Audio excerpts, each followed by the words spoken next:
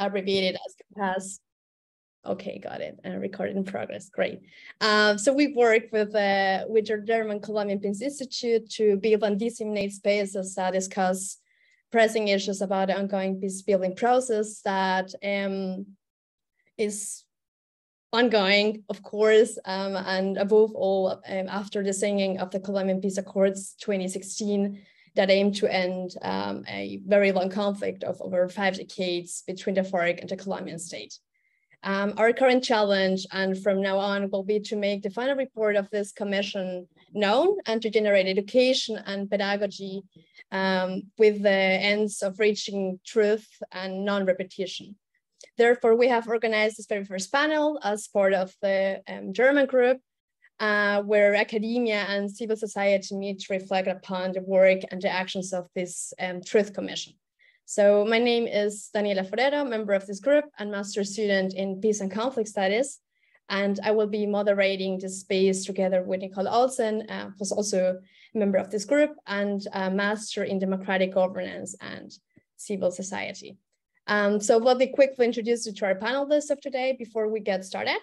So I'll first go with Juli Cassiani. She has 13 years of experience in the NGO sector and a huge passion for the defense of human rights, peace building, and shaping the world. She's currently working by a WOC, that's probably first intersectional co-working space for Black, Indigenous, and women of color. Claudia Lozano is a sociologist from the University of Buenos Aires and has a PhD in philosophy, specializing in Latin American studies from the Free University of Berlin.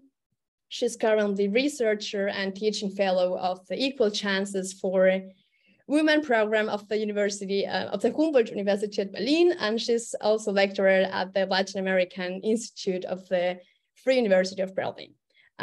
We also have as third panelist, Natalia Sanchez, doctor in education from University of Los Andes in Colombia, and associate professor at the University of La Salle. She's currently a researcher at the Claxo-funded project entitled Feminist Peace and Economies in Recovery with Gender Equality and Climate Justice, a Colombian approach. And we had a slight change in our panel and are going to be welcoming Maria Cárdenas as our fourth panelist. She's currently lecturer at the Sociology Institute of the Justus Liebig Universität Gießen. And since 2020, she's research associate for Bridges, building inclusive societies, diversifying knowledge, and tackling discrimination through civil society participation in universities. So thank you for joining us to our panel and to you. I'll give the floor to Nicole. Thank you, Daniela. So I will explain now for everyone who is joining the panel how will we proceed. So we have decided to divide this panel in 3 big sections. In the first section, we will deal with the motivation that brought us here behind this discussion, and the main concept that we will discuss throughout the panel, which is intersectionality. The second section, we will discuss the need of an intersectional approach to peace building and reconciliation. And in the third section, we will try to come up with possible questions to these answers. So we will be pointing some specific questions to our panelists, how we can translate intersectionality into practice, and what are future challenges after the end of the Truth Commission mandate, which is happening like on the 28th of June. The Truth Commission will deliver the final report. And in the final part of the panel, we will open the room for questions from the audience, and we will conclude. We want to inform you that you can write your questions in the chat at any moment, but we'll post them at the end of the panel. Or if you want, you can also write them, and then at the end, you can, if you want to extend in your question, you can expose it at the end of the panel, and yeah, go deeper and personally with the question and to the panelists that you want to ask. So to start, I will say the motivation that brought us here. Many motivations, but let's say that our main motivation for organizing this panel is to share the work, the experience, and the legacy of the Truth Commission. meaning that even though the Commission has done a lot of steps in collecting testimonials and a lot of steps toward the achievement of true and no repetition, we are still in a context that we cannot necessarily speak about post-conflict, but rather post-accords. And especially when we think about the 4 years back, that we did probably not have a government that was accompanied implementations, but hopefully we will have a new way to bring these narratives and a new way to know what as a country we have gone through and what can we achieve in terms of future for like the communities, but also as a country, as Colombians and also as internationals. We also organize this panel to get through more audience, students, civil society, academy, to discuss and share the work of the Truth Commissions. Through the panel, we would like to draw special attention to the methodology and the importance of the Commission final report, being this material like the result of the final report of the Truth Commission, but knowing that there are still a lot of things to do and future challenges that we as a society we will have to encounter. So now I would like to give the floor to Daniela. Thank you for the introduction and for underlying our motivation behind it. So speaking of methodology, the Colombian Truth Commission has acknowledged the necessity of implementing a differential approach that manages to recognize the particularities, the different impacts that the different groups of people in Colombia have faced throughout the conflict based on gender, ethnicity, and different categories which we're going to be speaking about throughout the panel. One of the underlying aims of this discussion is therefore to explore the concept of intersectionality, of course applied to the Colombian context, and regarding it as a methodological tool to identify this overlapping between the different forms of discrimination. So let's give the floor to our panelists. We would like you to tell us a little bit more about your personal definition of this so-called ethnic approach, gender approach, and of course, in a broader sense, the concept of intersectionality. So what do we exactly mean in terms of theory and concrete actions, and how can we translate this theoretical framework into practice? We could start with Natalia, if that's okay with you. I'm just going in the order I have in my screen. So the floor is yours. Thank you. Thank you, Daniela. Hey, everyone. Well, as you said before, my name is Natalia Sanchez, and I'm a university professor in Colombia. I'm also a feminist who discusses post-colonial approaches to topics such as peace and gender studies. Well, in answering your question, by ethnic and gender approaches, we mean this relatively new idea among academy and the state that different people experience war, violence, and even peace in different ways. In recognizing this, the idea is to sharpen the lens academy uses to understand others or the other, to understand what has happened to them in particular, because these groups have been suffering structural violences far more critical than the ones we tend to describe when only talking about war in general. This way of understanding is also very useful in the state because it helps to design specific policy for specific people. When talking about intersectionality, we expect to realize that these oppressions are intersected, that people are victims of larger webs of injustice because they experience more than one form of oppression. This is the case of African-American women, who are the ones who gave us the term intersectionality, first coined by Kimberly Crenshaw and then further developed by Patricia Hill Collins. It is a very useful theoretical framework to explain injustice. It is thought to be a critical social theory by which to understand how these intersecting injustices are produced and have real effects on people's lives. Besides its academic use, it's been put into action by a lot of activists, especially in the US, to communicate with the state, to explain to the judicial system how a law or rule or institution is differentially affecting a community. The problem is the translation of it, or the intention to translate this idea, and the idea that the politics realm should be a translation of the academic realm, or that movements everywhere should take up on such tools because they have worked before in a different space. I think there is much to learn from this perspective. It is a very powerful descriptive tool. It even works as a way for the state to recognize injustice and differences. But in the words of Ochi Curiel, which is a very important academic activist here in Colombia, but she's a Dominican woman, the question before us is, what is the political project here with intersectionality? Whose project is this? And how it articulates political struggles for communities elsewhere. I think that's like my point when talking about intersectionality. And I think it is, as I said, a very powerful descriptive tool for academics. But I don't know, and this is what I would like to bring to the panel, the question about the political project behind it. Thank you very much. And we will have the chance to problematize a little bit the concept as well and to regard it critically. So I would give the floor to Claudia. You can go on with your thoughts on the concept and your insights.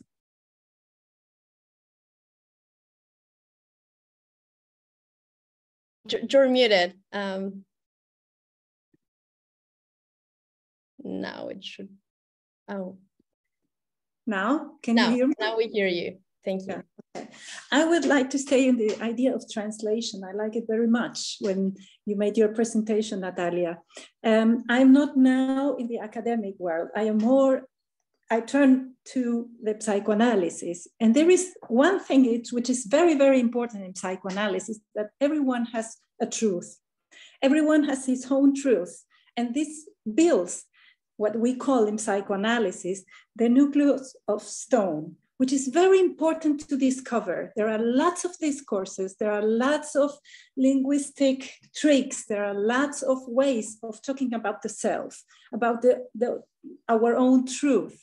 And I think intersectionality takes care about that, because we want people to tell us the truth they have inside.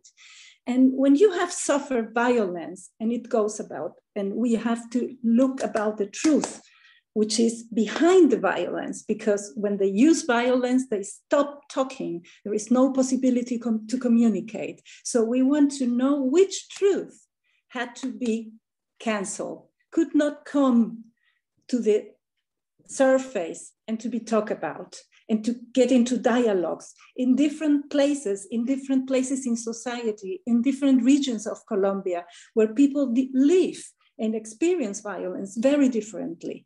If we take a household, no matter where, in Africa, in Latin America, in Argentina, where I come from, where the processes of violence are very close to those of Colombia, but Colombia has something that has impressed me very much. We just listened to that. 9 million of people were affected by those processes. So we have 9 million of truth, and we have 9 million of responsibilities. How does this come to discourse? How does this will be understood by judges, by lawyers? That is what impressed me, the work which has to be done. And who understands that? Who translate that? What people are talking about, or how they experience violence in different ways in different regions of Colombia. I think that intersectionality shows us that people speak from different positions, as a woman, as men, as people of different ages, as people of different racial, ethnic, class origins. And that there is very, very complex. There is no light solution to find. We have to listen. We have to listen to the ways people construct their truth, and we have to give them place We have to create the spaces where they can talk about them. Why? Because here, when we are talking about the intersectionality, we also have to deal with discrimination. And ethnic groups in Colombia, like in many places of this world, have been suffering discrimination within processes or long time processes. So they have been canceled. Their culture have been canceled. And I think that intersectionality shows us or gives us the chance and a gender approach to open up new spaces where people can talk about their truth, about the way they relate to the violence in the past and in the present, and how to stop those processes. What do they feel it will be justice for them? How do they imagine peacefully processes of understanding? What do they need to tell their truth? That's what I would like to say. Thank you very much. I would go on with Maria, if that's okay for you. Yeah, thank you very much. There was already so much important stuff that has been said. I think we remain short because probably most of the points that we wanted to say have already been said. Yeah, so I agree very much with Natalia and Claudia, and I think you've raised very, very important points to which I can only agree. I think maybe what I would like to say about intersectionality, one example that I liked, which is from Grada Quilomba, is about, well, which I would then, which we could apply to the Colombian context would be, many of you or some of you will know about this case where this Embera girl, the 12-year-old, was raped by 6 Colombian soldiers. And what Grada Quilomba would ask would be like, would this happen to a girl which is not from the rural? Would this also happen to a boy? Would this happen to a white urban girl? Would this happen to an upper class boy or girl? And I think these questions, I think, are very good to understand intersectionality, because depending on our answers, we understand how race, gender, and class are intersected and create specific forms of vulnerability to violence, and also different forms of discrimination that are very particular. Like in terms of the Colombian armed conflict, it would be the rapiability, for example. That's a term that Julia Saxeda has pointed she talks about Afro-Colombian women, but we can for sure also include indigenous women in this case. And I think so this, I think, is a practical way of understanding intersectionality, which sometimes is a little bit hard for people to grasp. I think it's important to when we talk about violence, to have also like a broader understanding of violence when we discuss intersectionality, because one thing is physical violence, armed violence, but the other one, which interacts closely with it, would be for structural violence, which Claudia has already mentioned, but also epistemic violence, that is the violence produced through knowledge. For example, that we should question ourselves, like, who is part of the peace-building institutions right now, who is part of the knowledge production process, and how is intersectional violence reproduced there. But also, and I think that is also important, what is not only, I think also it was Claudia talked about the truth that are in plural, that are neglected or are being told, and also the truth we'd like to hear. And I think this is a very important point. And in this sense, I would like to address the ethnic approach and remind us that the ethnic approach is not so much a result of because Colombia, in a moment of happiness, decided that an ethnic approach was a good idea, but it was a result of a struggle of ethnic activists in Colombia to have an ethnic chapter included into the peace agreement. And that was a result because the Ethnic Commission, they wanted to have it from the beginning, from when the peace negotiations started, were not being taken seriously by the negotiation parties. So I think it's important also for us to understand that the ethnic approach we have today is thanks to these activists being very persistent, and to also recognize that I think not only in Colombia, but everywhere worldwide, having an approach towards gender or towards peace that transversalizes an anti-racist perspective is still, I think, a long way to go. I think with Colombia is a good way to start, and I think there is an amazing job that has been done already, but I think there is still a long way to go. Indeed. Thank you for your insight, and we'll just end with Julia and your thoughts on that. Yeah, thank you so much. And I also agree with each of you. I think that we basically mentioned everything, but I think that when we come to talk about intersectionality, I think that we have many topics to address, actually, and I want to bring to the conversation about the BIPOC, FLINTA, and all these acronyms that we had, but that also explain something. And I really like it, as Claudia said, that when we talk about truth, we have different perspectives and we have different roots. So I think that, and when I talk about the Colombian process, I know that when we talk about violence, we basically, or mainly, we discuss about the war and what happened to Colombia, but I also want to talk, and I think that we, in the last months, I think, and the last year, we're also talking about the normative violence, because before that, this moment, we were always addressing the war. I mean, when the guerrillas and the difficulties that had the population in the farms, but also in the cities, but also we didn't discuss about I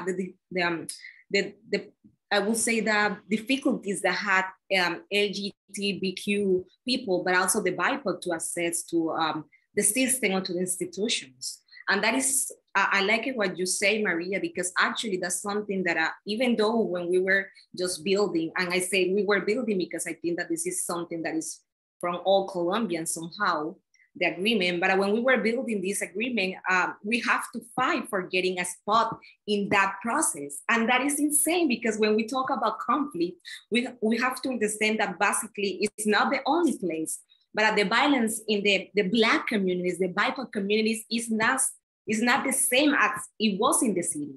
It was more cruel. They were even more intense. And just the fact that we have to discuss this, and we have to, I won't even say this because we have to prove that we need to be on the table, is one of the reasons that we need to discuss this. Because continually we are just fighting to be on the table, and we cannot even address deeply about this situation, because we have to, the whole time of conversation, it goes that why if we have to be there, and if we have, we don't have to. And I think that that's one of the reasons about we have to discuss about normative violence, that it has been for many years happening in Colombia, and even now when we are trying to discuss about the implementation. When it comes to BIPOC, I will say that it's not just about even sit down in the table, but also about the possibility that we have to take decisions. About the real power. Because it's not just to having women, Black, Indigenous, or gay, lesbian sit down at the table. What are we allowed to do? And that is something that I always want to address, because as I say, we mainly are discussing about if we can sit down at the table, but we are not discussing what we are allowed to do. Do we have real power? Are we really stakeholders? And even how is understand this process, and I like it what Maria say about the epistemic violence, because it's not just it's just not about if we can sit down and what can we do, but if we go further than that, we can also understand that is how we do it. And that is also important because the way of doing is not the same. For BIPOC, we have different ways to understand stuff, to understand the processes. We have this standard way to do things, even knowledge, even I would say reports, even meetings, and we have to adjust to that way. And we not are always allowed to bring all that we want to because we don't have the same way to do it. And I will explain it, and I will just short this and close this speech or this moment saying that it's like we have like different languages.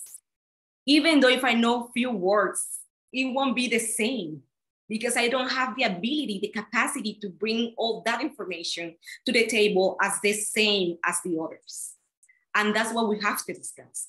And I think that we are somehow we are so short-sighted. I mean, we cannot just look forward and further because we are going in these topics with so, I don't know even how to address it because I don't want to say an incorrect word, but we always walk so soft about this that we are not even going to the main point.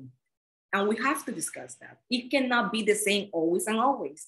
And it's really, I would say funny, or I would say comic, because I think that we are in the decade of the Black community. We are talking, the UNESCO, the UN are talking about the slavery route. We are trying to understand the colonization. But I still, even though we have few years talking about this, we are in the same point. We haven't moved forward, not that much. And if we are doing, and we are in that situation, even when we are trying to bring this topic to the table in the world, not just Colombia, what will happen after? And I think that that's why we still need to discuss this, because we are not really going to the main point. We are just being very soft. I would say very polite about this. I say that I would close my speech, but it comes to my mind. There is an author that I really love. And she said that even when we talk about BIPOC, we are not even allowed to express feelings, because when we express feelings, I know this is just rage, you are just anger. But why is not possible when we have been through so much processes? And when you are passionate, let's say passionate, when you are passionate about something, that's understood about that. I would say that it's read as you are not rational. And it's not true. I mean, as I say, they are not just about who are sitting on the table, but what power do we have, but also the way we have to do it. And we are always the same that has to just acknowledge that and just fit to that, like stick to that. And when we will talk about this, I mean, when we will just go further than that. Thank you very much, Juli. I'll give you back the word, Nicole. Well, that was a very nice way to start. And I think that now that all of us, we had a more concrete idea about what we meant and what exactly intersectionality means, we will move on to be more focused on the Colombian case, right? And I would like to go with Juli in this one. So we considering the specific affection that, for example, women from indigenous communities, but also from Black, Afro-Colombian, Raizal, Palenquero, which I cannot translate and turn, but are like different communities in Colombia. Considering the specific violence that they have suffered, why it's essential not to only have the ethnic approach, but also the intersectionality lenses to address them, to address the violence and to address also the future challenges that we will face in the after the post draft of the Truth Commission final report. Yeah, I will go softly and then I will go to the point, but I will say that the first reason why we have to talk about this is because we need to recognize that both strength and diversity, I would say the multiculturalism and diversity is a strength and is also an opportunity. That would say that will be like my main statement in order Because I think that when we talk about intersectionality, it feels like it's an obligation and it's just a quote. And I think that we have to, if we see that in a different way, we will just change the way that we read this. I mean, we go through this. But going to the Colombian case, I would say that when we talk about ethnicity in this process of implementation, but also in the process that will come after that the Truth Commission delivered the report, I think that when we just try to understand what the communities are and what they need, that will allow us to empower communities and also to let communities to have an ownership about that information. And I don't know if that is completely clear, so I will just break it in pieces. But when I talk about ownership, I talk about the fact that it cannot just feel about that this is an information that we just got it. We just have to feel that this is ours. And the way to feel like ours, we have to break it down and make that in our own way. I don't know if that is completely clear, but what I mean is that this cannot be just others' truth. It has to be mine. But in order to be mine, I have to understand it and doing in my own way of doing it. Yeah? And that is why it's important to bring together intersectionality, because it not just see gender, but also see ethnicity, also see territoriality, because it's not the same to talk about this process, I would say in Bogota, that in Amazonia or the Pacific or Chocó, Cali, Cartagena is different. And it has the right to be different. And it has to be built in the same, in the land. I mean, and that's something that I really like about the report, that I hope to be like that. But so far what I have been reading is that the fact that we have to just breaking in the way that the people that are taking the information can just make in their own way. I mean, they can just make it for themselves. And that will, I think that will impact directly in with reduction of inequalities, because when you can read the things in your own language, you will just understand that, you will just acknowledge, and you will just move forward. But I took a couple notes about the report and about the implementation that I want to share with you, because I think that is specific for the Colombian case. And I think that that's very important from different processes, like peace processes, because in Colombia, I think that with the implementation, I mean, it's not perfect. Obviously, it's not. We have many challenges and many tasks. But I think that in this process and in the implementation, we really recognize individual and cultural differences, and that's important. I mean, it's not the same to be talking about even Palenque and the Pacifico. We are both Black, but we are not the same. We understand. We have, I would say that we have similarities, but we are not the same. But also I would say that when we target the community as a role, I mean, when we understand that the community has a role, like real power, that is important. Because as I say before, this is not just saying that we have to take the report or the implementation. It has to be, and I would say something that it sounds very odd, but we cannot just do it in the Bogota way. We have to do it in our own way. That's the way it should be. Also, because I think that also builds trust. And that's important, because I think that sometimes we feel that we are just achieving a goal, that we are just, we are just trying to get the result, but we don't think that this is just more than a process. I mean, communities will stay there. And if we want to really build like really development, we have to think about this process. Is just like I would say, opportunity to build communities that skill will stay there, but I would have to go further than that, because I would say the implementation covers few of the difficulties that we have, but it doesn't cover everything, I would rather say. The other thing that I want to mention is that, and I think that that's important in this process, and we really have to take account of this, is that we have to reflect honor and respect when we go to communities. And that doesn't happen all the time. I don't know if that is completely clear, but when we are in communities, sometimes we feel that even when you're participating in projects, we feel that the people is just going with this idea that they know everything, they are going to the communities. And sometimes I will say in this really rude way that we feel like we are a zoo. I mean, we are a zoological, like un zoológico, a zoo, because the way that they approach to us is that you are not able to understand, you are not able to build anything, you just have to receive it. We are here to help you to do it. And I even don't like the word help, because you are not helping me. That is so vertical. We are building together. So I think that the intersectionality brings that to the table and discuss this, how we do it. And I think that we have for sure a really long way to do it, but we are still discussing this.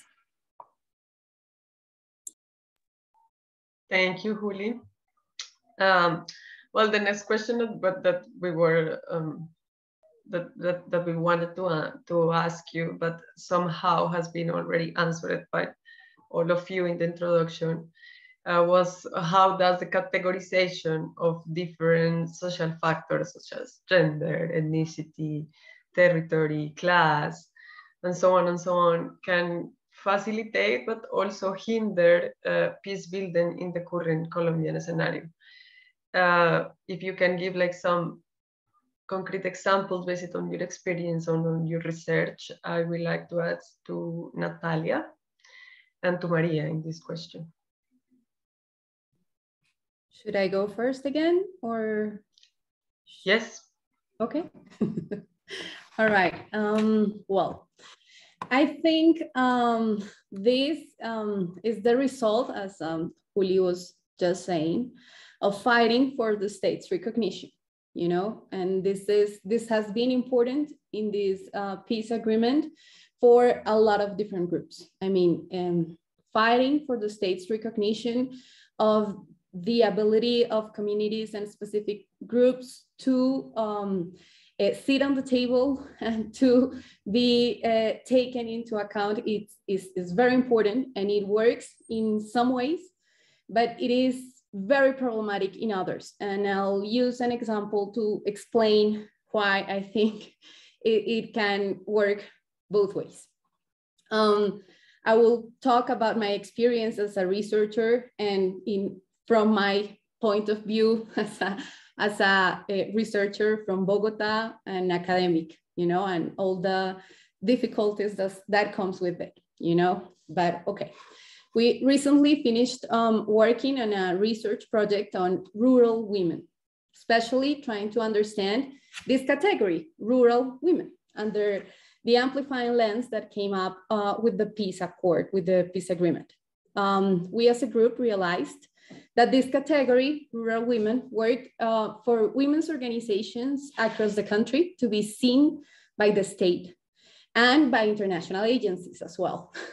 They were summoned to participate in the rural women policy design and to take part in the rural reform point of the peace agreement and in a lot of different other public places and spaces. It gave them a platform to be seen and to be asked about differential positions on war, development, and peace. But this platform is based on their description as the eternal victims of everything, as we call them, the global South Cinderellas. I mean, the ones that are helpless and need to be saved. They are recognized as victims of a threefold discrimination: as women, as rural, and as victims of the armed conflict. And as such are intervened. This description of them as the victims of everything has been used to define the tools for the state and the international agencies to intervene their bodies, their territories, their land, and their lives. Always with the idea of development that maybe not be their own idea of development. Because most of the time, being seen as an absence of or as an empty space is the key element that facilitates others to intervene with that colonial gaze that has reproduced violence throughout our history. So if you ask me, identity politics has been useful to be seen by the state, to be incorporated in its logics, to be recognized. The problems arise when this recognition becomes another way of inflicting violence to groups that have already been marginalized, or helps build the kind of political and economic projects that they have been fighting against their whole lives. In the case of peasants, or the peasant movement in Colombia, which is the one I've been studying in the last years, this is exactly what has been going on. Their struggle for land rights, for seeds, for water, and fair prices has been dissected, and the rural women category used to divide an identity struggle that has been silenced and repressed. I mean, this is why I think it is important to use these kind of theoretical tools to describe, but then also it's important to analyze the complexities of using these kind of tools as the state's way to treat differences and also the historical struggles that are within the territory. Thank you, Natalia and Maria. Yeah, thank you very much. You can also very much relate with Natalia again. Yeah, I think because you were asking whether these categories can facilitate or hinder, I think first and foremost, I think we need to recognize that these categorizations are a reality. So they have material consequences on the people. So it's not so much whether we would like to, whether we think it's a good instrument to make visible something, but they already exist. They already have an impact on people's lives, and both on their opportunities and on the forms of violence they encounter in their lives. And these categories hierarchize people. So they hierarchize their access to institutions. Juli has already said it before as well. And I think, so if we do not consider these categories, then we repeat violence and we ignore this kind of knowledge that we already have, that this actually has an effect. And I think as long as we ignore how these categories affect people's lives and interpolate with war or interpolate with power, we cannot build peace. So I think this is a central question in terms of what is today our topic, that is like the work of the Truth Commission, but also peace building more generally. So I think we should ask ourselves, for example, how would it work, and where would it happen, and who would be affected by that, for example. So we then we see that actually there is such a close connection that we need, that in order to actually be able to, and I think one of the reasons why the Colombian conflict has remained so difficult to be resolved is because certain aspects have never been touched. I mean, Juli also has said it before. For example, capitalism and its effects or its connection with extractivism and the armed conflict, for example, is a topic that I think we need to address if we really want to take seriously peace building. So yeah, I've come a little bit away from the categorization part. But I think in terms of categorization, I think it helps us to also think about our standpoint about where we're situated and what this means in terms of the knowledge we are able to acquire. And this means both that we can give credit to those people, as Natalia has already mentioned, that are categorized, for example, as the the rural women victim, it can lead to a pathologization even of people, but it can also, if we think about knowledge, then we can also understand that they are not only passive, but they have actually enormous knowledge about the armed conflict that we could take seriously, and also become aware of our own ignorance as people who have not been affected directly by certain forms of of violence. And yes, maybe so far. Yeah. Okay, thank you.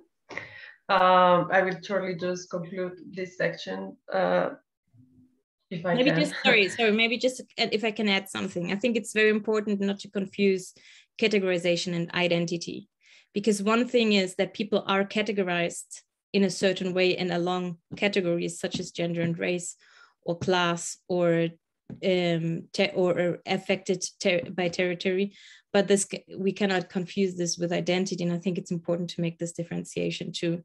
This doesn't mean that people should be representative to other people only because they are members of the same categorization group.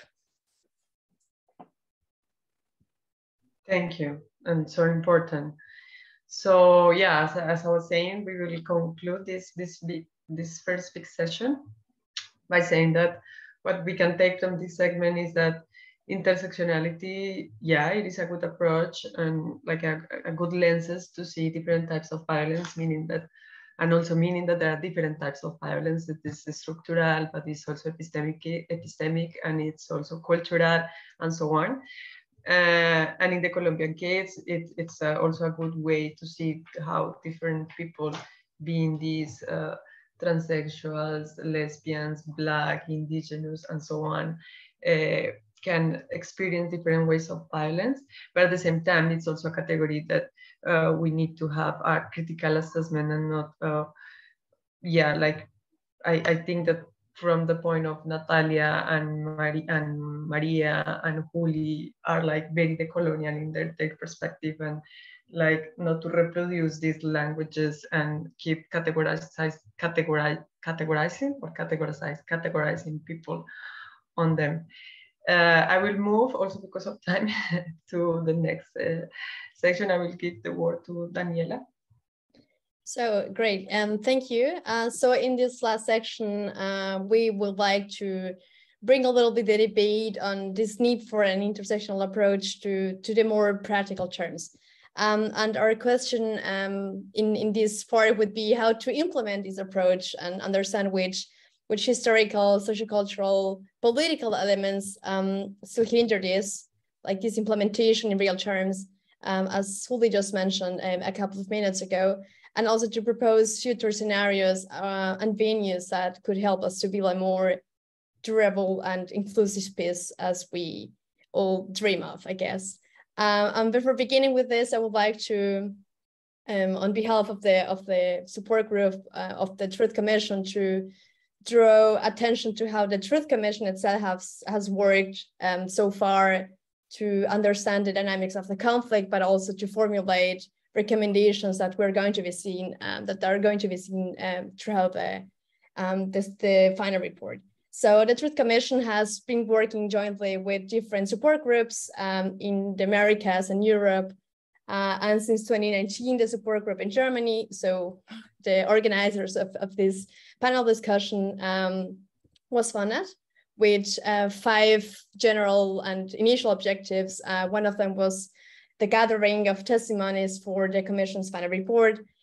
We also wanted to acknowledge the victims of the conflict that live in Germany and make their struggles in the exile visible.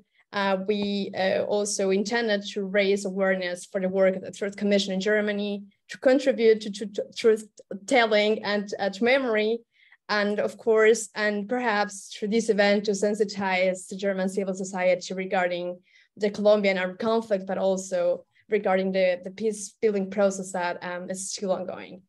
And to this end, we have gathered around 70 testimonies from victims, deliver a series of workshops with victims of the conflict. We have organized panel discussions, online events, and little dialogue spaces to discuss on issues of the Colombian context. And we also launched a podcast with several episodes, which we of course encourage you to listen to. And these actions have been executed jointly. So as a whole group with a common goal of contributing to an inclusive peace from abroad. And just to quickly add on that, together with other groups, because it's not just a group in Germany, but in Europe as a whole, a new space has emerged, which brings together women, people with different sexual identities and orientations, for instance, trans and non-binary people, to address gender-related issues, and also to build a network somehow among people living in exile. That's hard to define in English, but it's called the Internodal de Género, like aiming to bring these little supporting groups together with a gender approach. So I'll give you quickly the word back, Nicole, because you have a very concrete question to Juli, who's also a member of the German support group. So go ahead. Yeah, so yeah, can you hear me? Yes. Juli, you were saying, and if I got you right, that we, and when you speak about we, I guess you mean like the Afro-Colombian people and the Afro communities and women, that we need to make the truth our own. So the Truth Commission mainly rely on oral sources to collect the testimonies from the people. But however, these are mainly translated into written statements, no? Like we will have a final draft report. We also have a transmedia, but we still don't know very much how the report will look like. We know there are some chapters, but it will be a written report. However, what like the academia and what also international standards often say and recommend is like we should, as the way that we should have culturally appropriate methods to document the experience, we should also have like appropriate methods to socialize it. How, my question would be, how do you see how to socialize it, how to bring these ideas, to bring these issues of the final report back to the communities? How do you think they are going to receive it if it's just a written statement? Which ways could be better done to do this process?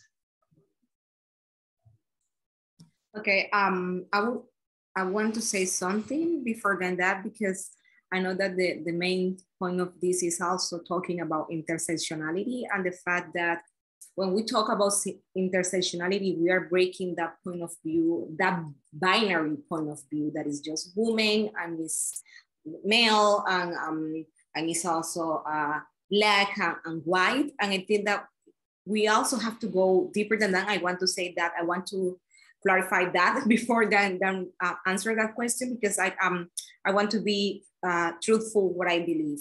So I think that when we talk about intersectionality, and I want to explicitly say it, we are talking about also gender, we are talking about ethnicity, that is race, territory, because as I say before, there are different ways of understanding the life and the community. And even though we are Black, and that's what I like more, I like BIPOC, but I also say raizales and palenqueros, that there are different Black communities among the Black communities, because it's not the same. It's important to make that different, because sometimes we want to synthesize everything, and that's when we fail. There are things that cannot be synthesized. That's the truth. But also we are talking about victims. We are also talking about FLINTA. We are talking also about LGBTQ and I communities, about youth and children, because also that's part of the process. And I want to mention this, and I won't take that long, because I think that when we talk about the report and the implementation, we just think about something that is so homogeneous, that just one thing, and it has to be breaking down in different pieces. Because even when we talk about gender and so, we also have to understand about children and youth, because it's like we feel that just the adult people will just take this document, they will read it, they will just sign it, and they will just send back to Bogota. And it's not like that. If we want that in 20 years, we don't have the same process all over again. And I mention this because this happened, and that's what we are doing in Palenque. I'm from Palenque. And we have this problem with and I want to briefly mention this because we have this problem with some cultural methods, I will say. I'm just talking, for instance, about the language. We just lost it because everybody was talking, the other were talking in the language, and then the kids were like, no, you're not allowed to know it. And then they died. And there were just few people with that knowledge. And I think that we don't want to repeat that when it comes to the implementation of this report, because I hope that we don't have another war in 20 years, so we don't have to build another report about this. This has to be the same document that we will use to change, to share first the truth, but also to change the story of our communities. But I want to mention a few more, I would say, categories or other groups. I would say also abilities and disability communities, because that's also not the same. We don't really take that into account. We don't even think that much about that, but it's important. And yeah, religion even. But yeah, when it comes to this, and I will just be very brief because I took time explaining this, but I really wanted to be explicit about this.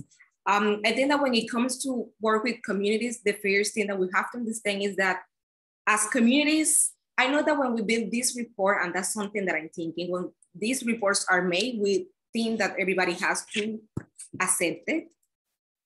But this can be a process. I mean, we can have people in the communities, and I'm not saying that the truth is, sometimes the truth is subjective, but in this, when it comes to this, we will have to understand that people will have to read it, but also feel it. And we can have this, what can happen is that maybe the people would accept it or maybe not. And that is a process that is completely possible and is okay. Because when we talk about post-colonial, and that's what it happens, I think that sometimes we are so narrow that we just think about things very specifically, but also when you talk about post-colonial, that also means that it's not the others who write my own story. So when we bring this document to communities, we have to understand that communities will read it, dance it, discuss it, because that's one of the ways that we can do it in communities. And that will take time, and that will take allegations also, because the people will feel that perhaps it's not the way it is. But I think that that's the most important answering your reply, Nicole. It's important to have a structure about how to do it, but it's also important to let communities build their own way to do it. If we didn't do it already, we have to let communities think how they want to discuss this implementation. And that's why I don't like to use the word socialization, because when we word socialization, it's like, I'm speaking about this, I'm telling you what it is, and you have to acknowledge. And that cannot happen. I mean, that could happen, but it's not the idea. Because as I say, even when you bring this document to the communities will say, I don't think that this is true. So I would just exclude this truth that is your truth, is not mine. That's why we have to be very open about this. And we have to also understand that it's okay that to happen. We just have to walk through this together. So I would say that also a great idea, and I took some notes, is also to have like people that have recognition from the communities. That I think that was really well done when we write down, or when they write it down. I always think about it. But when they write down the report, they talk account the communities, and they talk with leaders that are acknowledged from the communities, and that also helps to open the gate, like the gap, and I would say close the gap, but I'm also like open a way to get into the communities.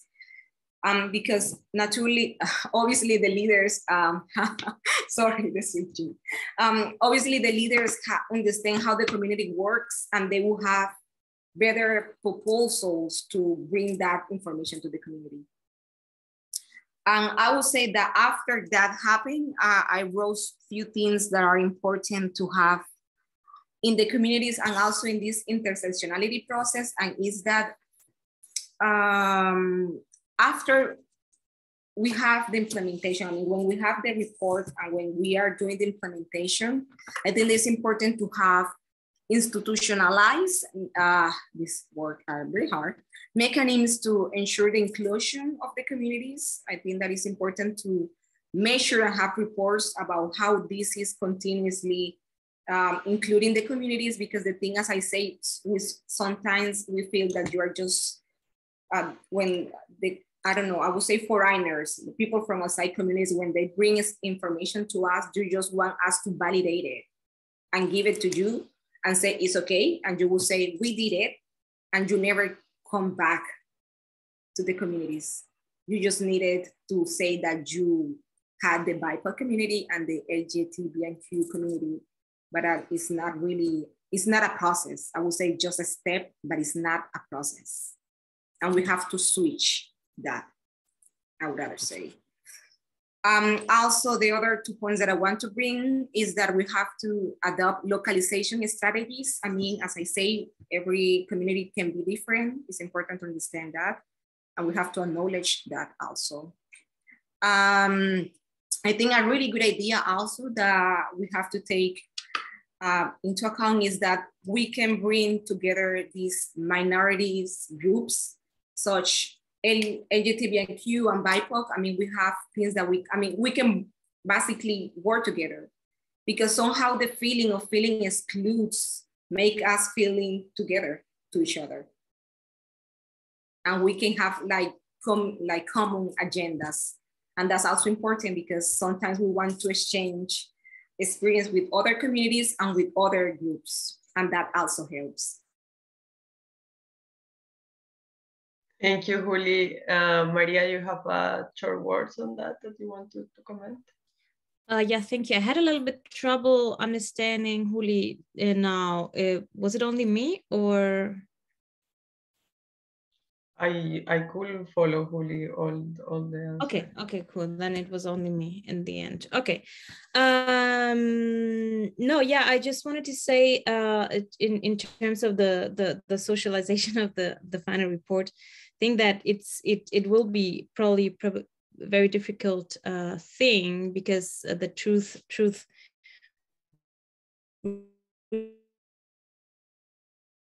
are always debatable and difficult. Commission has to go, and I think it will be, they will try to find a balance among the various forms of truth. And I just wanted to say that it already was a struggle for many communities to socialize the peace agreement, to get the peace agreement to the communities and the results of the peace agreement, because of lack of funding, because of lack of instruments, and so on. So the question is, like, of course, now it will be as Julie said, there needs to be dialogue between the communities and the final report. But I think it's important to not commit the same mistakes that there were in terms of the peace agreement, and have a more thorough consideration of the funding process as well. And also I wanted to say that, I mean, we have already, like, many communities or many organizations have sent their final reports, their own reports to the Truth Commission too. And I think it's that is a very great input to understand the diversity of the stories that this Truth Commission also has kind of to merge and put together. And I think I just wanted to give maybe one thing to as a food for thought, something that, given that there are already these many reports that have sent, these many organizations that have sent their own reports to the Truth Commission, where they have talked about their truth, be it the organizations from St. Andrews or San Andres, or be it ONIC, for example, has sent a report. The Truth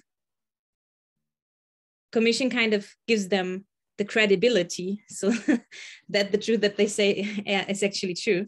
And I think this is also a little bit problematic if we think about it, right? I mean, I don't want to get into this huge discussion, but I think it's something that we should reflect as well, about the authority to credit or not, to give or not credibility to the various stories that are being told. And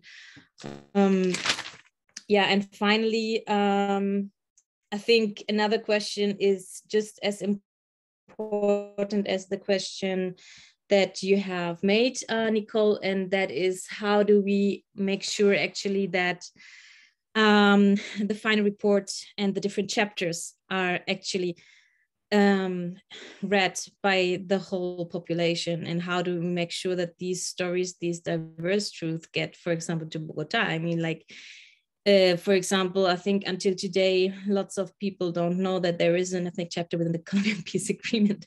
And so they just skip the parts, for example. So how do we make sure actually that, these different truths also arrive in the urban centers, for example, that are not as affected? And how do we make sure that they are being socialized with the truth, with the final report? Okay, I know that Claudia, you want to say something. I will give you the word, but I will also, because of time, the next 2 or 3 questions left, I would like you to be a little bit more precise, and then we will have a little bit more of time to discuss at the end some questions. So Claudia, you go, and then I go back to ask 2 questions more. I was wondering about 2 things. One, do communities already have those reports, or they do not have them? I understood they have them. And I think it's very important that every community has the chance to read it and to find their own pain on that, because those are reports of pain, of trouble, of trauma. And if we want to make not victims of trauma, that they repeat it, we have to make what Julie was saying, social actors. We have to construct out of this situation of discussing together our pain, that you can see different forms and different kinds of reception of those pains, right? We can also see the way out of it. And this is very important because, Natalia, you said women tend to victimize themselves. Or you say, well, they say they are victim of that, victim of that, victim of. So I understood that. But in order to help women or men to get out of the position of the victims and to become actors of their own life, to become active and to fight for the rights, because it goes about rights, we have to find the needs they have, the need they feel, and what produce those pains, because they are not in pain anymore. But when they read the pain, when they remember about the pain, then they are able to talk about what they need to solve the pain, to get relief. And I think that is a political question also. There is a human dimension out of it. Do they need human rights? Are the human rights respected? Do they need education to communicate, to can read better, to understand papers? What do they need? Are their rights respected? Do they have a good health systems? If they are very complicated with their traumas, can they have psychologists and doctors? And I think that we can discuss this at the level of communities, and that will be a great discussion. It's not free of pain, it's not free of difficulties, but I think that it will be a wonderful chance to make, or to open up possibilities to get something else out of violence and pain, to get relief and to get politics. And those politics will be based about those things we do not want to repeat again.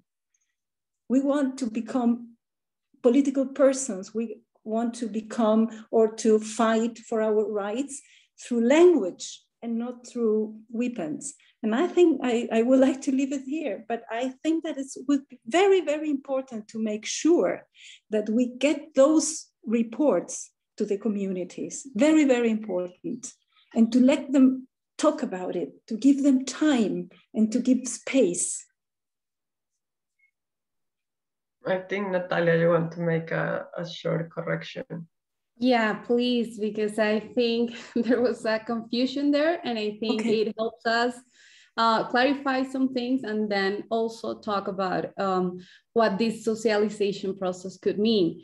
I think what I meant was not that women feel like victims. I was instead saying that the state, by giving a category to understand this otherness, make them victims of a lot of things, and describing them as absent and of empty spaces that need to be intervened by doctors or policy or development strategies or whatever, you know? And that's why I think this socialization process of the Truth Commission needs to go beyond the idea of victims and victimhood. Because if it goes on with this idea, it could lead to another 20 or 30 or 50 years or so on of violence here. I think what we can get from this Truth Commission report, it's, and I am hoping it to be, because I don't know yet, but I'm hoping it to be a metaphor of resistance, of resilience, of an idea of a nation that could go beyond this armed conflict story, you know. I think is that metaphor of hope, of resistance, of resilience, of keeping on fighting for territory and land and bodies and justice and everything that everyone here is fighting for. I think if we tell that story and not a story of victimhood from the state, then we can do something else with this truth, you know, because I agree with Maria, there's a lot of problems with the idea of truth, but still we can do a lot, politically speaking, with this aspiration of truth. Now I understand. Thank you, Natalia. Lorena, which is also part of the Germany support group of the Truth Commission, has replied in the chat to the question about if all the communities have the reports, that not all the communities have them, but some have been able to interact with at least the testimonial volume, one of the chapters of the final report, and there will be a process of delivery and discussion. And I think that's where, when I posed the question, it was more on the sense that even though the Truth Commissions rely a lot on oral sources, on testimonies, at the end they translate these into written statements, because it might be easy for state consumption and policy making to have a draft. But at the end we have to think, and I don't want to use now the socialization after what Julie made me aware, but we have to think ways of outreach and things of discuss these written statements into different, more cultural appropriate ways. But I will continue with the next question. This is not addressed to someone specifically, but it's open to everyone who wants to answer. Who might be an essential ally in this important yet demanding process of implementing an intersectionality approach in the post-accord scenario, considering the end of the Truth Commission mandate that is going to happen soon? And for example, and I will join that with the next question, that we have this panel like academia, civil society as we imagine it. What can be, for example, the specific roles of academia, researchers, university students in peace building or repetition and in the dissemination of this final draft and in the future challenges that we will have to keep alive the legacy of the Truth Commission?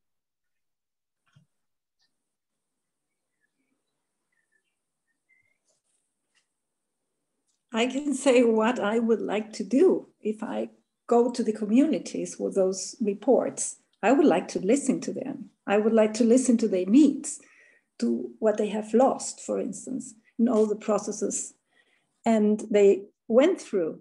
the different kinds of violence they relate to when they listen to that reports. If they say, no, I never suffer that, then what did you suffer about?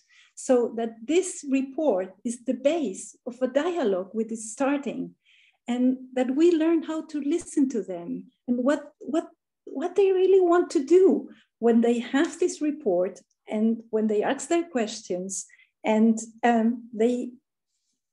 what do they want to create, and how do we as listeners and as academics bring all this in a language, in reports that can guarantee that the rights are going to be real and not more expression of desires, for instance, but they find a channel where they can become realities, institutionalized.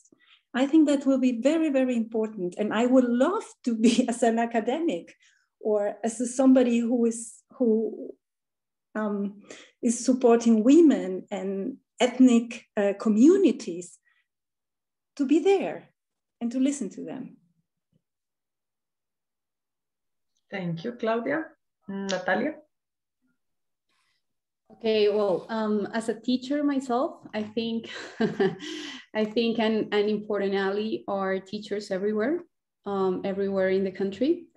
I think we need to design strategies to learn about what has happened in order for it to be an opportunity for something else. So I think this report cannot be just a history book. This needs to be an educational tool to talk about our history and the future we can build upon it. For the role of academia, I think we as academics here and everywhere else in the world, because Colombia is kind of a study case everywhere, and I think we need to keep telling complex and better stories about Colombia. I think there's no generalization or simplification or synthesis possible with this history, and yet this is how it's been told. So I think we need better science. We need more ethically and politically engaged production of knowledge that is relevant and just not simplistic. We need a type of knowledge that understands the specific historic and geographic conditions and the relations it has with global and local phenomena. I think we need the type of science that doesn't expect to apply just another set of recommendations, even if it is the recommendations of the intersectionality approach or any other approach. I think we need to do better science than that. We need to tell better stories.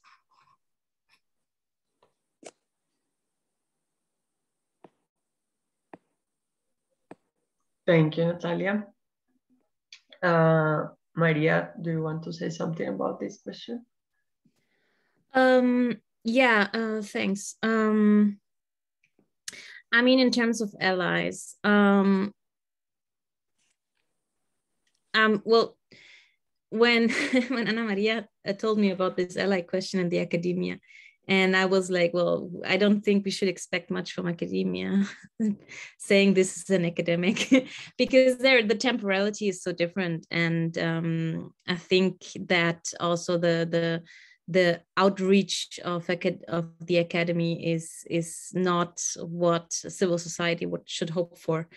I think, to be honest, I think that that doesn't matter. That doesn't mean, however, that the academy should not academia should not try to do their work. I think what we can do, or what we should do, is to use this knowledge, or students, professors. So what should be their role or our role is to think about, to mirror the results of the truth of the final report with what we have learned so far, and to look at the gaps that will arise between these two. And I think that can give us so much to think about and to learn about, especially for the academia. I think the academia can learn a lot from this report, and I think needs to do their homework then, which then will take a couple of years and decades probably. And the international community will learn a lot from this final report too. I think that's the way that I can understand. And then they finally will develop some, I don't know, instruments or whatever. And I mean, another traditional ally would be international community and donors, right? That are normally those who then would support the Colombian state with the implementation process of and the socialization process, what we just talked about before, and to make sure that the different lessons learned get to the different regions in the country. But I think for this, I think also international community and whatever, like United Nations, UNDP, so on, UNFPA, whatever, need to do also like take more seriously an intersectional approach. But that would also, I think, need to take seriously the perspectives and the knowledge that is already there. And so I think it would be like a triangle between the lessons learned from the final report, taking seriously who were those who spoke and who contributed with that knowledge to this final report, because obviously the Truth Commissions didn't write it, but they got this knowledge from the many conversations that you also mentioned in the beginning. And for academia and international community, to learn from this and to understand what this means concretely in terms of instruments and implementation, and how to take these people not only as receivers of a program, of a project, but actually of those who started in the first place to share this knowledge and experience. Thank you very much. So I will conclude this space, like this section, by saying that it's really interesting what we have discussed in this segment, not only in terms of socialization and dissemination or different ways of outreach and how we should contrast the final report and bring leaders and bring the people and hear them, but also about the long process in this long roadway that we still have to do. And I do believe that like the academia has a lot to say, or even though probably works in different times and a different language that sometimes is like too high, and it's actually sometimes even hard for us to understand. So I can imagine for other people, there is still like the university still remains as a crucial actor in this tag to contribute to peace. And I guess this is like the best example, like this forum that we are doing and using these concepts that might be sometimes so high, but now we bring them into specific examples and make them easier to people to understand, is one of the steps forward to it. So we have now come to the last part of the panel. I will give the last word to Daniela. Great. Thank you for this insightful section, of course. So we would like to engage the audience finally. So you can, of course, ask questions by raising your virtual hand or just write them in the chat and we will post them. We ask you, however, to be a little bit precise because we're running out of time. And we also ask our panelists, like very kindly, if you can also give a rather brief answer so we can stick to the time. If someone has like any trouble by like raising her or his hand, like speak out.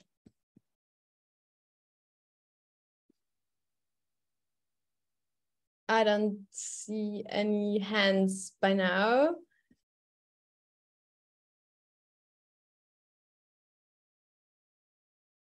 But I'll just give you a couple of seconds.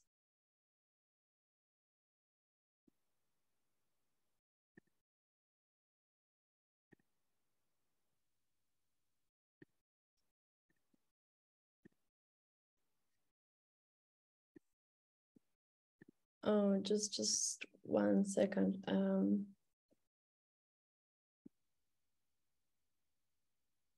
So we have a question. Did you want to speak out, Lorena, or should I read the question if you prefer? So Lorena asks, since most of us live outside Colombia, how do you think we can address this topic outside Colombia? And why is it important? So this question is not for someone specifically, but whoever feels encouraged and empowered to say something, do so.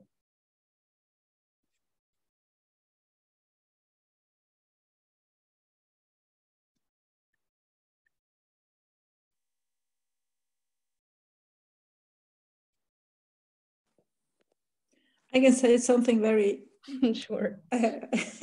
Normal, and what you can do is go to institutions that are working with it and get connected. It's very easy right now to get connected to Colombia, to people working on the Truth Commissions and so on, and ask questions and ask them, what can you do to help your country or to help, I don't know, the communities that are involved in those processes? I think that there are lots of chances to get in touch.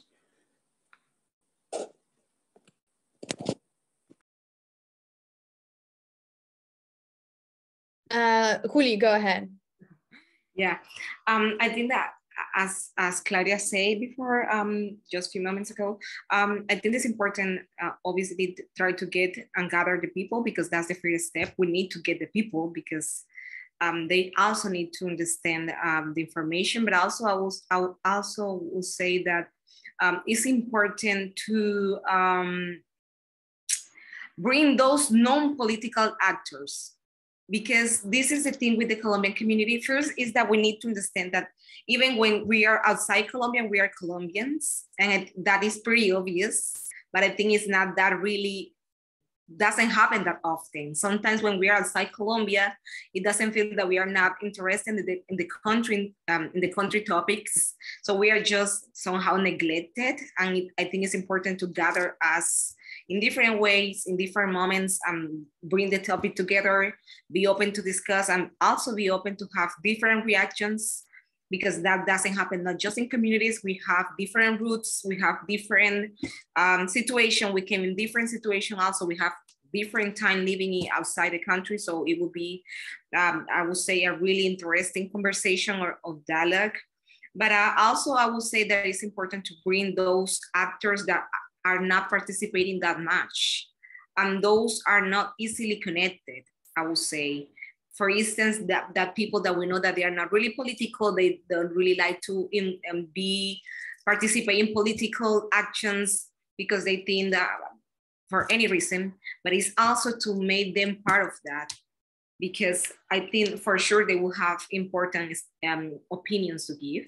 So I think that is also important. And also I think that is important both in communities in Colombia, but also here with people outside Colombia, Colombian living abroad.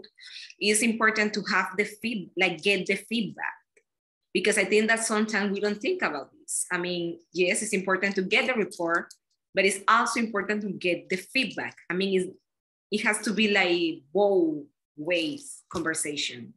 And that's also important to acknowledge what the people is thinking about this. I mean, it won't change, it's already published.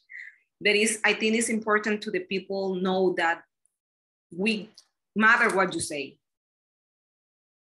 I think. Thank you for your answer. Do you have any thoughts on that? I see you, Natalia, do you want to comment on that? If not, I can also pose the next question. So Kiara says, or she questions, what role does national media play in the distribution of the final report? Can it work as an interactive junction between academia and the people in Colombia? I see you. Well, I can say something about this. The role of national media is kind of complex, you know. There are like mainstream media, and mainstream media right now is kind of being a little bit, you know, I don't know, hostile to the Truth Commission itself, because of its history and because of its the way it was formed, and kind of a lot of different things that has happened that have happened recently with one of the commissioners and everything. So mainstream media it's been very, very hostile right now, and I think it has to do with there's a lot of fear of what the truth could end up being in the end. And also with mainstream powers, how are they going to, like be seen in this report? So I think mainstream media is not the place that it could be like this interactive junction between academia and people. I think there are a lot of different other media that could do this part and could play this part. Other media that right now are mobilizing other kind of strategies and messages, and that have become very important in the country since I think 2019 and the strike and everything that has happened there, from then, there's been like a public reaction and a lot of different other media that have been like handing over different messages and making a place for themselves and visibilizing other kind of messages in Colombia. So I think there's a lot of play for them here. And for other kind of organizations, social organizations, cultural collectives, and students, and well, the different kind of people that are in the past years, in the recent years, have been mobilizing and acting politically to diversify the message of what has happened here and what's been going on since the peace agreement in 2016. I think there are a lot of things that have to be said, and I don't believe that mainstream media are going to be the ones who say it. I don't know. Does anyone want to add on that or challenge that point of view in a particular way? Do we have any more questions from the audience?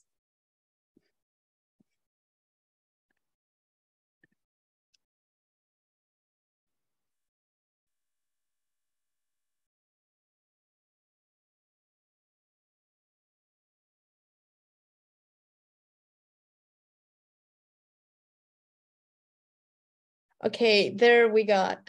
So Andres asked Natalia specifically, from your experience as Bogota women working with rural communities, do you have any tip or recommendation about how we could talk and create connections with communities? Well, this has been a challenge. I have a very urban life, and so a lot of biases, but we've been working alongside different organizations, and we've been working with an epistemological and methodological approach that challenges actually our point of view in writing about these stories of peasant women or rural women as they know it. So we've been challenging our ideas that we have to interpret social and cultural realities, and we've been challenging the idea that we are the ones that need to tell the story, but still we are trying to work from our privilege. We have this privilege, this voice, and this ability to speak in places that are known and that are public and that speak loudly about what's happening. So we are trying to negotiate with that stance, with that place, with that weird place that needs to be challenged, which is the academia and its privilege, but also we need to occupy that space of privilege to try and say and promote other kind of ideas in academia. So what we're trying to do is we are trying to bring these organizations and these collectives to the space and to talk about the struggles and the things that are going on in the rural communities, because most of the time when we, and I'm going to take Juli's words about this, most of the time we are trying to help, and that's nice, but most of the time that help isn't needed in the way we think they need. So in my university, by instance, there's a lot of work, a lot of reflection, a lot of ideas about how rural Colombia should look like and should be intervened, and what it should be like to be a peasant in Colombia, and how their economic and political and everything should look like. And then there's a lot, there's very, very few dialogues with the people who are actually struggling to have another kind of rural project for Colombia, and another kind of struggles that may not be aligned with what we imagine development should look like. So we are trying to just get to have these conversations, these dialogues in the university and also in other public spaces. So we try to change the narrative of what we are talking about and the intentions that we have with these different collectives. That's what we are working on, and I think that's what academia should start working on. This is not new in Colombia. We have been talking about horizontal methodologies for a long time, and we have a lot of experience on that.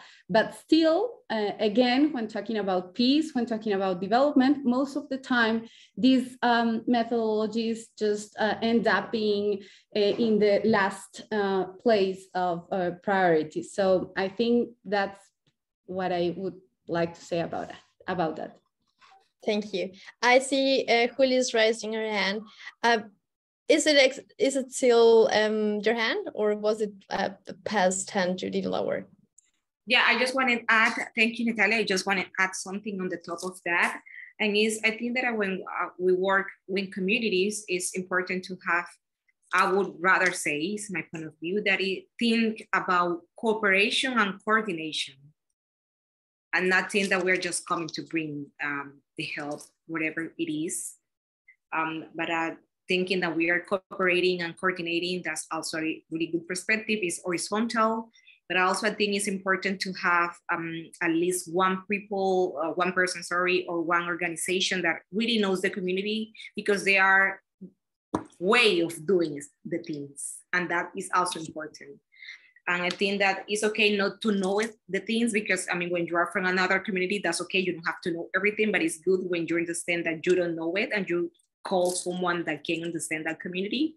But also I think it's nice when the people that came from outside the communities don't pretend that they know it, because that is very awkward for the community, for both, because we know that you don't, and also can feel like you are trying to confront us about the way we do stuff that we know because we are community, but they are just technicals, I would say. So thank you very much for both of you. So we would like to just wrap up and finalize this event, as we are running out of time. So that would be everything basically. But some words that stick to my mind during the contributions were recognition, context sensitivity, ownership, agency, dialogue, hope, resistance, resilience. We could go on and on, but I think these words summarize pretty much what you discussed and what we discussed in this discussion. bad. And something I would like to end up with is that despite of the virtues of this concept of intersectionality, we have acknowledged there's plenty of things we still have to make to translate such an approach to something practical, like to action, and to bring this debate from academia to the actual communities that that are protagonists of this whole process. So what I would like to comment this last statement would be to overcome this somewhat paternalistic approach. We have talked about that several times in these 2 hours, and both in knowledge production, so like epistemologically speaking, but also when dealing with communities. So that's my final word. We also want to thank the German Colombian Peace Institute, CAPAZ, and the German Ministry of Foreign Affairs, with whom we have been working jointly since 2020 to support the Colombian Truth Commission and its work abroad. And we would also have just make you aware again, the final report of the Truth Commission will be released on June the 28th at 11 a.m. Colombian time. And this report will be available in different presentations and with different strategies and tools to facilitate its understanding, both in Colombia and of course abroad by Colombian people and not Colombian people, of course. And we would like to extend you a very special and warm thanks to you, panelists of today. Thank you for your time, for your insights, for your contributions, and of course to our audience. Thank you very much for joining. And don't forget to follow us, our social media channels, which are, they're already being posted. We post regularly information on these topics of the final report. We also have a podcast. So thank you very much, and we hope to see you next time.